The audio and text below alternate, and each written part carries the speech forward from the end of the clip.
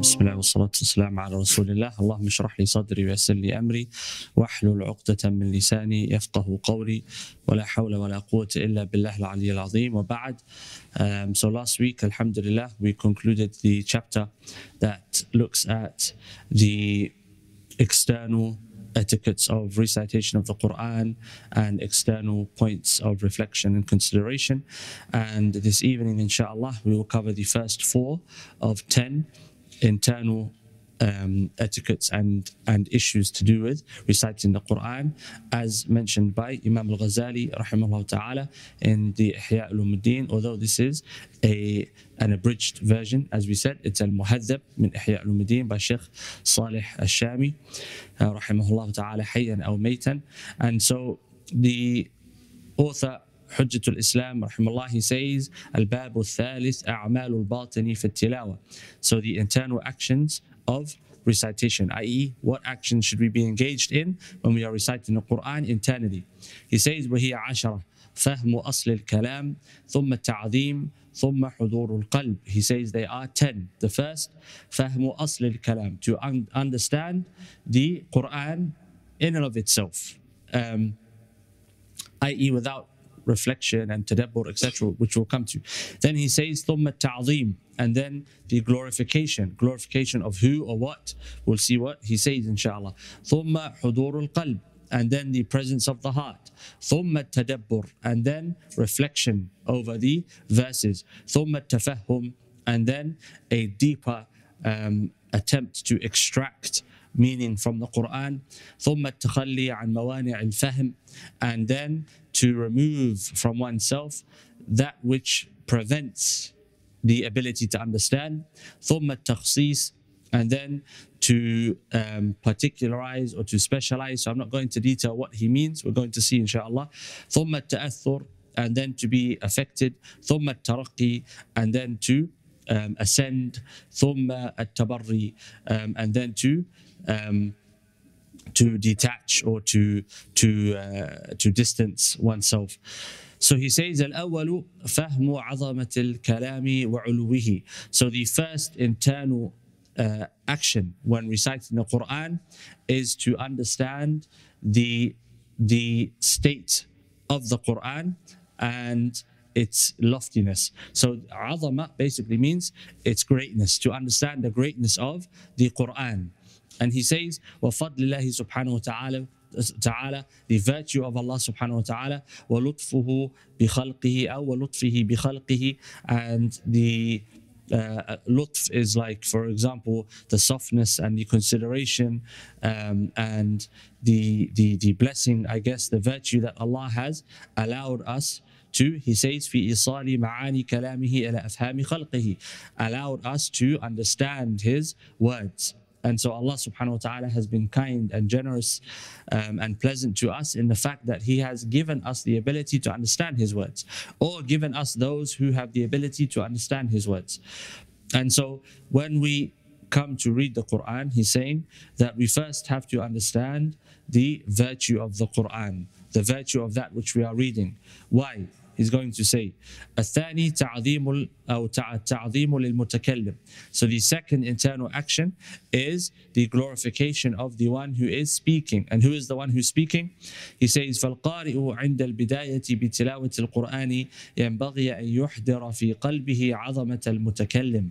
So the reciter of the Quran, prior to starting his recitation of the Quran, should present in his heart, i.e. bring present in his heart the greatness of the one who is speaking, i.e. the one who sent the Quran, Allah subhanahu wa ta'ala.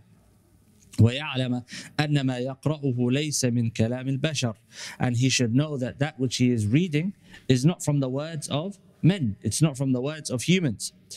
وأن في تلاوة كلام الله عز وجل غاية الخطر, and in reading the Quran there is a danger attached to it. فإنه تعالى قال لا يمسه إلا المطهرون, that Allah subhanahu wa ta'ala, he says that the book of Allah subhanahu wa ta'ala, the word of Allah subhanahu wa ta'ala, will not be read by who? Anyone except al-mutahharun, those who purify themselves and those who are purified. What does he mean? Why is he using this verse? He says, وَكَمَا أَنَّ ظَاهِرَ جِلْدِ الْمُصْحَفِ وَوَرَقِهِ مَحْرُوسٌ عَنْ ظَاهِرِ بَشَرَةِ اللَّامِسِ إِلَّا إذا كان متطهرا فباطن معناه أيضا بحكم عزه وجلاله محجوب عن باطن القلب إلا إذا كان متطهرا عن كل رجس. So he says, just as the external part of the Quran, i.e. the jild, the cover of the Quran, that which we hold from the outside, it's not allowed for a person to touch it or to pick it up, etc., except that they are in a state of what? Tahara, purification. He says, likewise, the internal part of the Quran, i.e. the meanings, they are prevented, mahjoob. So they are prevented. Between them and the reciter is a hijab, a prevention, except for those who have purified themselves internally. Meaning, the meanings of the Quran cannot reach a corrupt heart. And does Allah subhanahu wa ta'ala tell us this? He does. ذلك الكتاب لا ريب فيه هدى للمتقين. It's a guidance for who? The people of taqwa. And the lowest form of purification of the heart is to have at least ashhadu an la ilaha illallah wa ashhadu anna Muhammadan Rasulullah. Why? Because a person has rooted from their heart associating partners to Allah subhanahu wa ta'ala. And so you find a non-Muslim will read the Quran, doesn't affect them. A munafiq will read the Quran, doesn't affect them. Why? Because their heart has been prevented from benefiting from the Quran as it's not pure. Just as a person will be prevented from touching the Quran because he is not pure, i.e. no wudu or ghusl. And then he says, وَمُسْتَنِيرًا بِنُورِ التَّعْظِيمِ وَالتَّوْقِيرِ. And so the person who is able to understand the Quran is the person who has purified his heart, and his heart is mustanir. It is guided. Light has been placed in it. By what? By the fact that he glorifies Allah subhanahu wa ta'ala and he sanctifies that which Allah has made sanctuary, which is the Quran. And so the person of guidance from the Quran is the person who first glorifies Allah in his heart and then glorifies the word of Allah subhanahu wa ta'ala in his heart. And what does that mean? It means placing the word of Allah before our own assumptions, our own thoughts, our own ideologies, our own philosophies, and so on and so forth. And then he says, وَكَمَا لَا يَصْلُحُ لِلَمْسِ جِلْدِ الْمُصْحَفِ كُلُّ يَدٍ فَلَا يَصْلُحُ لِتِلَاوَةِ حُرُوفِهِ كُلِّ لِسَانٍ أو كُلُّ لِسَانٍ. He says, just as not every hand is able to touch the mushaf, likewise, not every tongue is able to recite the letters that are contained within the Quran, the mushaf. وَلَا لِنَيْلِ مَعَانِيهِ كُلُّ قَلْبٍ. Likewise, not every heart is befitting or is able to comprehend its meanings. It's only the hearts that have been purified. And this again shows us the importance of purification of the heart, which is something which we overlook today.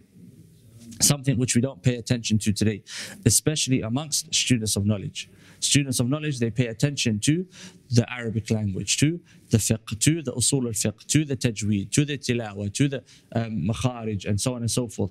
But when it comes to purification of the heart, only a few pay attention to it. Why? Because as Imam Ghazali, he states in the beginning of his Ihya, it's a bitter pill to swallow that a person has sicknesses of the heart that they have to remove. And it's easier to ignore them.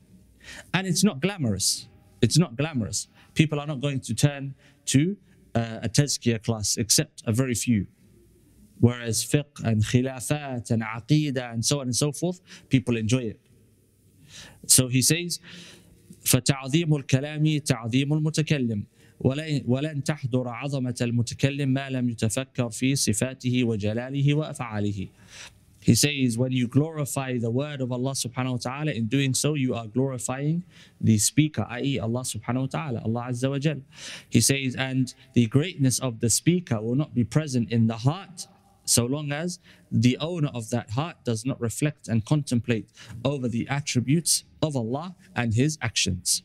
And so in order to reflect and to have the ability to comprehend the meanings of the Quran, outside of my recitation of the Quran, I have to be engaged in what?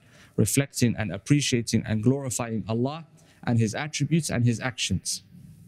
And this is something that we spoke about previously when we spoke about khushu' in salah. Khushu' in salah starts outside of salah.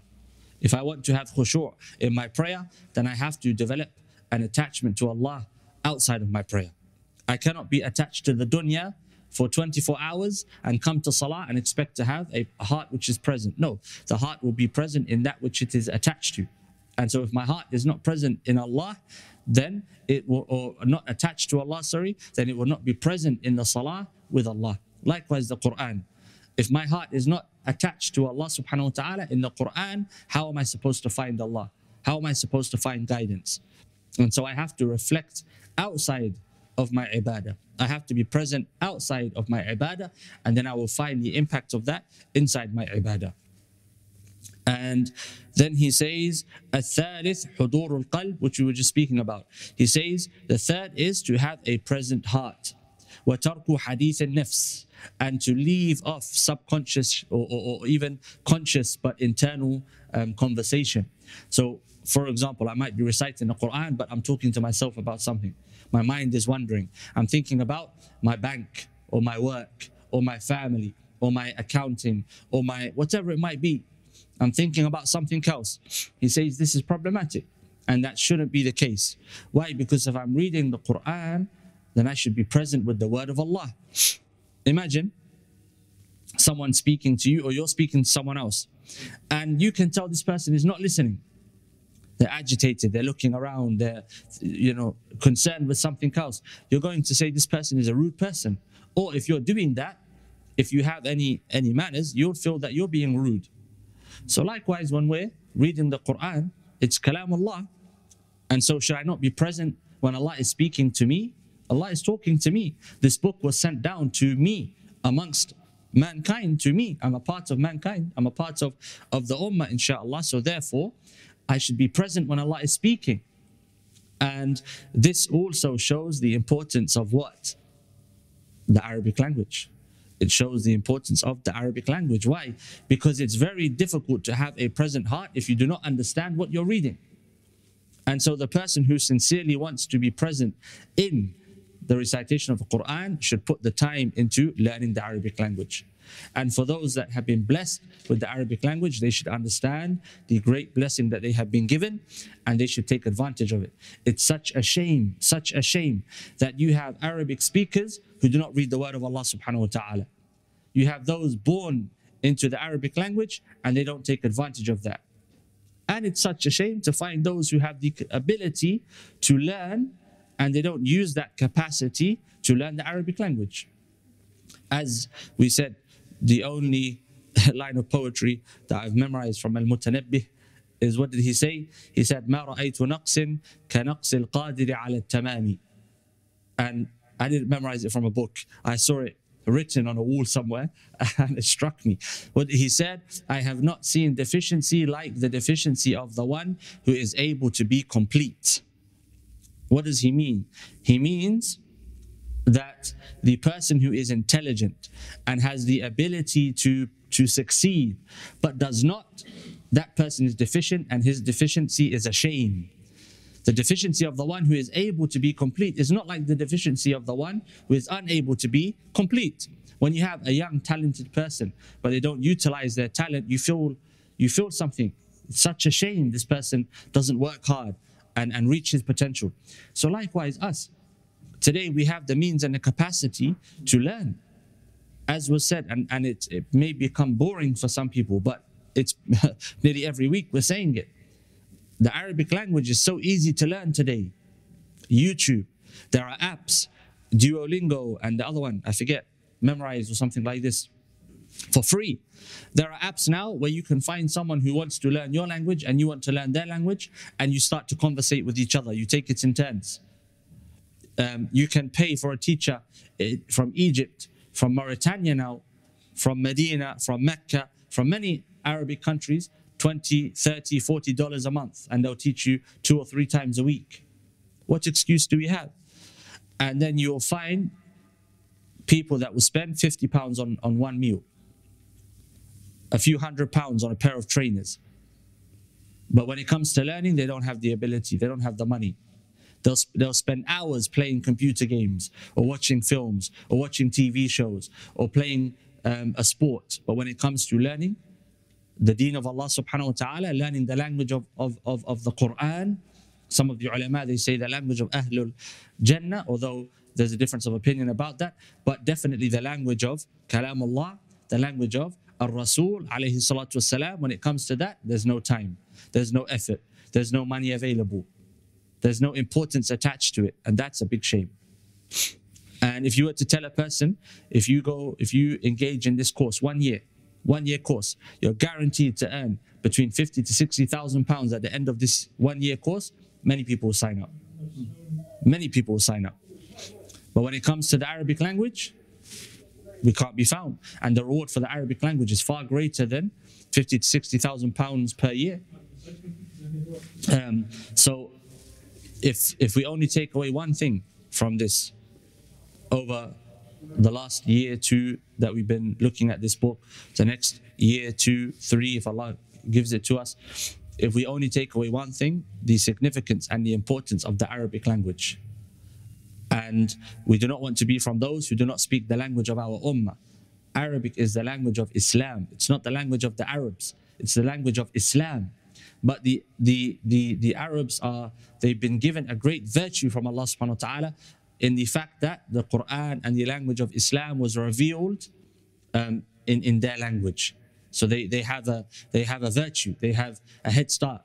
But many Arabs, they take it for granted and they don't actually benefit, they don't actually develop their Arabic language skills. But the point is, if I want to sit with the word of Allah and open the Quran and reflect and benefit and feel my heart present, the key component before anything else is the Arabic language. That's the key component. You can read it in the language of your choice, the translation, English, Chinese, whatever it might be. It's not the same. It's not the same. He says, فَتَعْظِيمُ الْكَلَامِ تَعْظِيمُ الْمُتَكَلِّمِ وَلَنْ تَحْضُرَ عَظَمَةَ الْمُتَكَلِّمِ مَا لَمْ يُتَفَكَّرْ فِي صِفَاتِهِ وَجَلَالِهِ وَأَفْعَالِهِ. Then he says الثالث حضور القلب وترك حديث النفس. قيل في تفسير يا يحيى خذ الكتاب بقوة. It was said about the verse Yahya, take this book with strength. بجد واجتهاد, take it with sternness and with hard work, with effort. وأخذه بالجد أن يكون متجردا له عند قراءته أو متجردا له عند قراءته. He says, and the understanding definition of biljad is that when he recites it, when he reads the book that was given to him, that he is stripped of anything else when he is reciting it. Stripped of anything else, i.e. his heart and mind are fully focused on that which he's reading. منصرف الهمة عن غيره, that he turns his attention and his ambitions away from anything else. وكان بعض السلف إذا قرأ آية لم يكن قلبه فيها أعادها ثانية وهذه صفة تتولد عما قبلها من التعظيم. He says, and some of the earlier generations of Islam, if they were to read a verse of the Quran but they did not find their heart present in its recitation, what would they do? Read it again or again, twice or thrice until they found their heart present. Is this something that we should engage in? Not yet. Not yet. Why? Because this, we're talking about, when we say the Salaf, who are the Salaf? Who are they? These are, he's giving us an example of the cream of the crop. And a person who is trying to develop a relationship with the Quran should not start by aspiring towards, they should aspire towards, but they should not start at the place where those who they aspire to were at their peak. I should look at how they started and start how they started. And so if I read the Quran and I read for 20 minutes a day and my heart is present for 5% of that, alhamdulillah, that's a start. I learn how to bring my heart into the recitation. I increase it 10%, 20%, 50% until I can get to 99 to 100% and my heart is present. But if I try to have a present heart from the beginning for the entire 20 to 30 minutes, what's going to happen? It's going to become too difficult. It's going to become too strenuous. It's going to become very draining mentally and spiritually, and I'm going to give up. And so when we read about the Salaf, when we read about the ulama, the awliya, we should not compare ourselves to them and put ourselves down. Rather, we should take them as role models and aspire to reach that which they reached. Otherwise, we will be stuck where we are and we won't go forward. Because you do not give an example of someone along their way, you give an example of someone at their peak. And so we have to contextualize and understand they got to that place through perseverance and development and so on and so forth. So just again, because there is an issue today, religious OCDs, and we don't want to fall into that. So if I recite the Quran, I do not need to repeat the verse over and over again until I find my heart present. No, that's in years to come, inshallah. In the beginning, it's enough just to recite the Quran every day and let the Quran do its work, because the Quran itself will have an impact on my heart. Then he says, الرابع التدبر وهو وراء حضور القلب فإنه قد لا يتفكر في غير القرآن ولكنه أو قد لا يتفكر في غير القرآن ولكنه يقتصر على سماع القرآن من نفسه وهو لا يتدبره والمقصود من القراءة التدبر ولذلك سن فيه الترتيل في الظاهر ليتمكن من التدبير أو التدبر بالباطن. So he says the fourth point, and this is going to be the last, the fifth we're going to leave to next week because it's quite a long one, inshallah. So the fourth point, which is at-tadabbur. And what is tadabbur? We've spoken about it a few times, to reflect over the verse, to try to derive benefit from the verse, which we'll come to, inshallah. And he says this takes place when the heart is present. It's a stage after the presence of the heart. Why? I cannot reflect on the Quran if my heart isn't present. How? It's not possible. He says, because a person may be reading the Quran, but they're not really thinking about it. Their mind is not with the Quran. They're just simply listening to their own recitation of the Quran. And you'll find this sometimes. If you have a daily word of the Quran, a daily portion, you start in the beginning and you come close to the end and you don't remember reading in between. Why? Because your mind is somewhere else. And so he's saying, have a present mind so that you can reflect. What does he say? He says, وَالْمَقْصُودُ مِنَ الْقِرَاءَةِ التَّدَبُّرُ. And the whole purpose of reciting is to reflect. That's the purpose. And we said last week, I believe, how do I reflect over the Quran? I ask myself, where am I from this ayah? Where is the ummah from this ayah? Do I find these attributes and qualities mentioned in myself? If they're good, alhamdulillah. If they're bad, then I seek change in myself. And I reflect over my own state, etc. That's the beginning anyway. He says, and of course, the more a person learns, the more a person studies, the deeper a person goes into the Arabic language, the more a person knows of fiqh, of usul, and so on and so forth, the deeper a person's reflections can become. And tadabbur is not tafsir. So I can reflect, but I cannot give an interpretation, nor should I start spreading my own reflections. I shouldn't open a YouTube channel or open an Instagram page or open a Facebook page and start to put up my daily reflection of the Quran. No, if you do that, you're sinning. Why? Because you're not qualified to do so.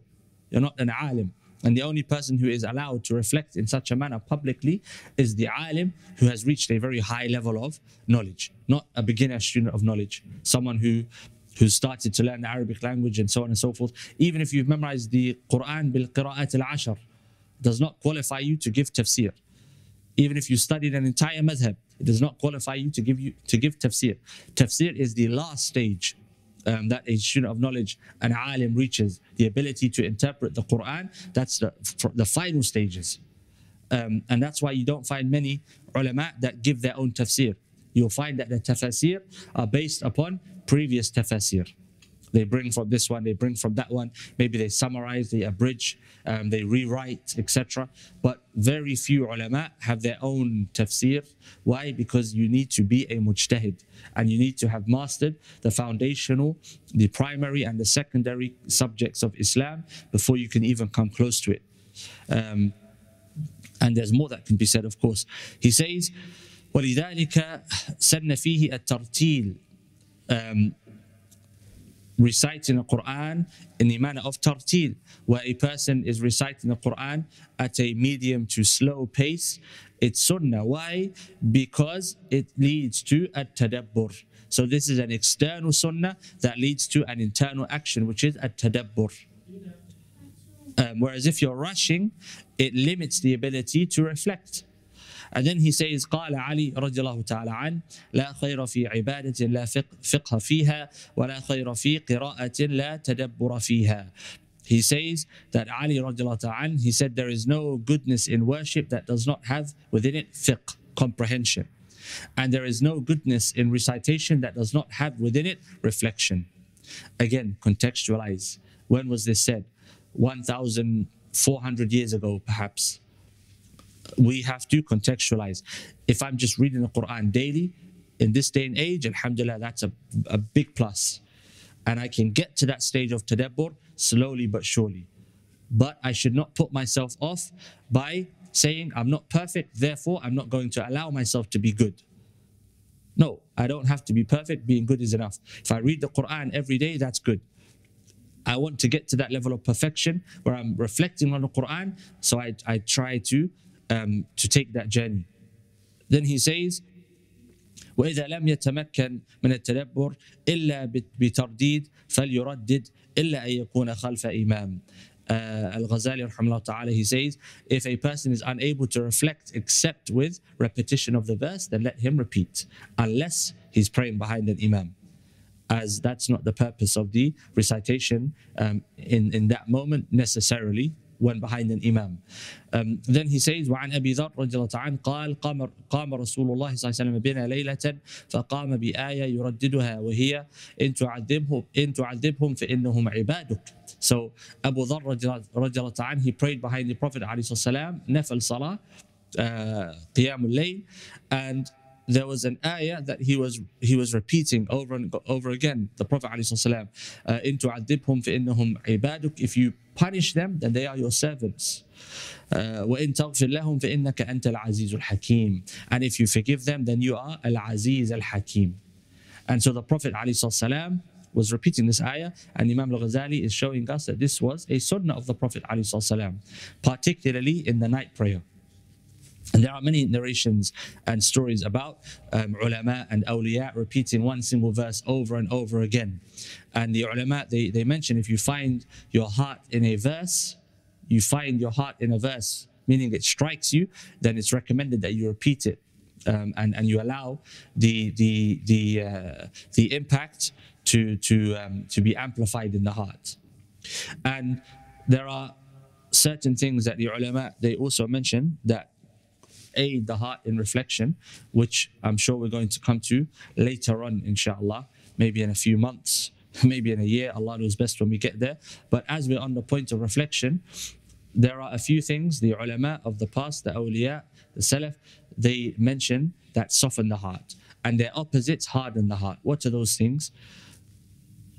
Less sleep softens the heart, but not less sleep to the extent where I'm exhausted and tired. Not like sleeping 1 hour a night, for example. No, but sleeping too much hardens the heart. Eating too much hardens the heart. Talking too much hardens the heart. And the opposite soften the heart. Talking less, eating less, and sleeping less. And some of the ulama of the past, contemporary as well, they would suffice with 5 hours of sleep. Some would even less. But less than 5 hours is very difficult, except for a few perhaps, especially when you have an exhausting kind of day, as in traveling and working and so on and so forth. Eating less softens the heart. And try it for yourself. If you reflect at the end of a day where you have been fasting prior to your iftar, you will find that your heart is softer. Making dua when you haven't been eating, your heart is softer. You will find the tears are closer to your eyes than when you have been eating throughout the day and overeating perhaps. Likewise, not speaking too much.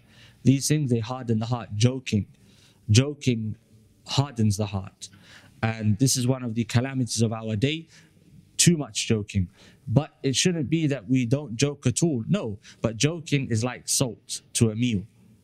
If you add too much salt, then it ruins the meal. If you don't add any salt, then you don't kind of amplify the flavors. So there's joking it's a positive. The Prophet ﷺ used to joke, but too much joking hardens the heart. And so there are points to to discuss when it comes to reflecting. And I believe Al-Ghazali rahimahullah, he's going to mention some of them in this chapter and in the future, when it comes to, especially when it comes to food and our relationship with food. And unfortunately, in modern society today, we have a very unhealthy relationship with food. Those of us that eat too much, those of us that eat too little, those of us that eat, moderately, our relationship is still not what it should be due to the ingredients and so on and so forth. And of course, we shouldn't let perfection be the enemy of good. We should try our best to be good. And when we speak about these types of things, the way we eat, the way we sleep, the way we talk, joking, etc., we have to realize these are not standards, these are ideals. And so I should not, for example, if I have a day where I'm talking a lot, but I'm not talking about haram things, I shouldn't then beat myself up and say, oh, you've had a bad day. No, it's not haram to talk. There are things that it's haram to talk about. There are things that are haram to say, but it's not haram per se to talk. These are ideals. They're ideals. So I should get to a place where I say to myself, I don't want to talk too much. But for example, a man goes home to his wife and his wife wants to talk. And he says, I'm not going to talk a lot. Internally, he says, I'm not going to talk a lot. He's going to give himself a problem. Likewise, the wife, although some husbands might say Allahu Akbar. So depends on the relationship. But likewise with children, sorry sisters, likewise with children. So with children, for example, I can't be serious with my child all day, sit and talk about politics and philosophy and theology, and no, I have to joke, I have to play. Schoolwork. Yeah, schoolwork. I have to play. And the Prophet ﷺ, this was when you look at the character of the Prophet ﷺ. The Prophet ﷺ, he would take on the nature of those whom he was speaking to.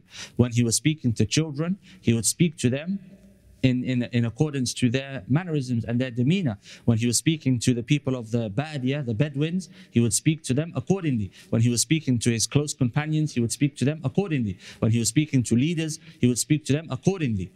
And so this is an important quality to try to learn. As they say, read the room. Likewise with sleep. For example, I might sleep for 8 or 9 hours daily. If I were to cut down to 5 hours, it may harm me.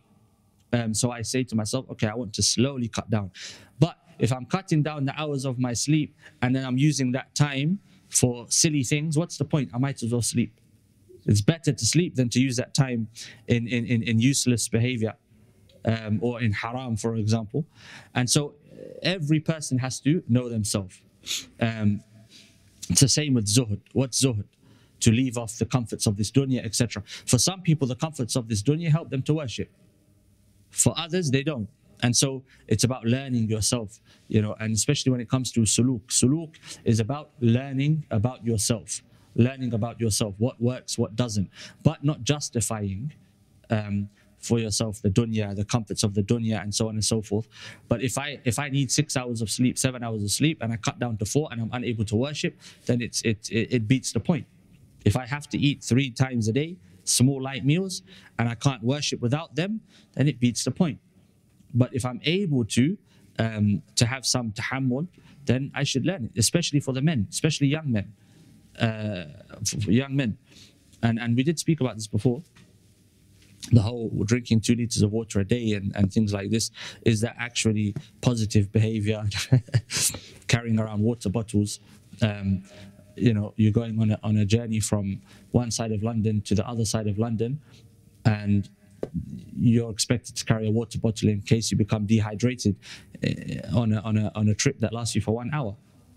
Whereas previously, people travel for days, and they may have a very small amount of water, tahammul, the ability to forbear difficulties. So I'm sure we should be able to forbear the difficulty of being dehydrated for a 1 hour journey on the Central Line, for example.